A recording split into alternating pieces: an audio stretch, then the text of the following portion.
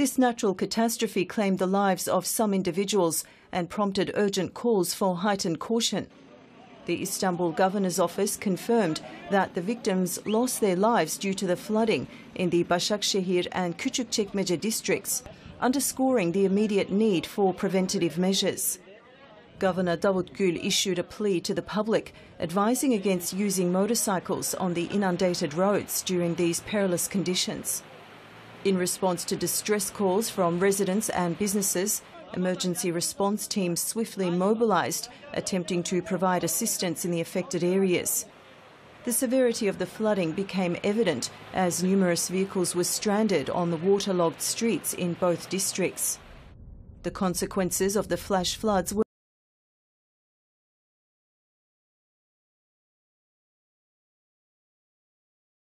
Istanbul announced the temporary closure of Turgut Özal and Siteler stations on the M3 Kirazlı-Kayaşehir line, citing safety measures as their primary concern.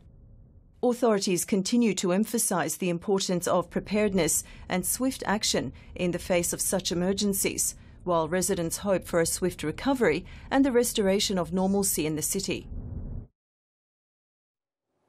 An extratropical cyclone has been battering southern Brazil, flooding homes, swelling rivers, and claiming the lives of nearly 2,000 people.